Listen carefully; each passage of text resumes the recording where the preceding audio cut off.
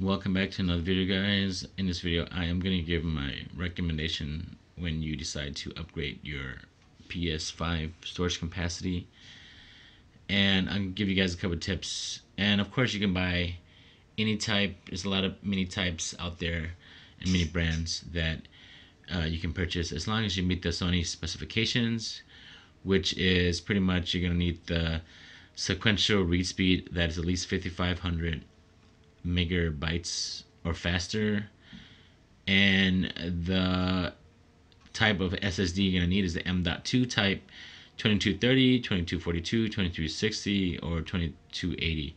In my case, I went with the WD model number SN850 with heatsink 2280 M.2 SSD, and it works beautifully. And I recommend this because obviously I've owned many WDs, Western Digital brands, for many years, different type of hard drives, and they have never done me wrong, so why change now?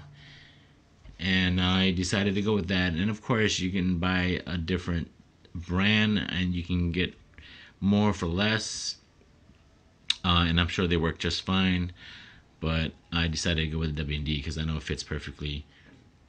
Now when you guys install it, make sure that even though it's a 2280, or even though it fits, make sure you guys go ahead and cover it back up with that plate that you guys took off. And if it doesn't fit for some reason, you're not going to want to use that because the PS5 runs really hot. So you got to make sure, not only will you need a heatsink, you will need to cover it back up with that silver plate right there. Now, of course, when I talk about heatsink, make sure you guys get the one that is the hard type of heatsink that comes with it. And if you can't get the one that comes with the heatsink because they're out of stock, you can buy it separately, but make sure you guys get the one that's a hard cover one and not the one that you kind of pretty much sticker on it.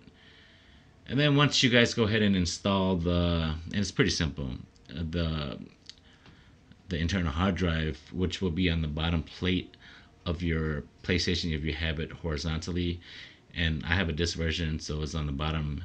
It's going to be on the side of the disc, so you want to pull that plate off, and then it's just a simple small Phillips screwdriver, and you pretty much just pop it in. On goes one way, but make sure that it's secure. Make sure you secure it with the Phillip again on that internal hard drive. But like I said, once it's in, you pretty much have one option. Just go ahead and format it. And once you format it, you can tell your PlayStation what type of default you want to use for installation. So for me particularly, I will have future installation on the M.2 SSD, and for the PS4 I will continue to install it in my external hard drive because it's not necessary to put it in the M.2 SSD.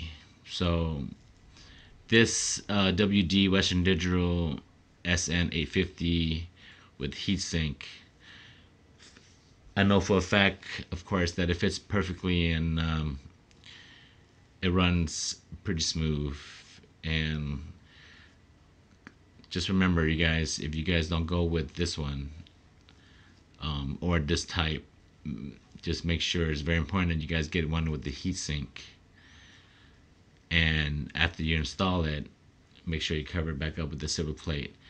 So that is my recommendation for the PS5 upgrade for your storage capacity. And it might seem at first overwhelming, but pretty much it's not that difficult.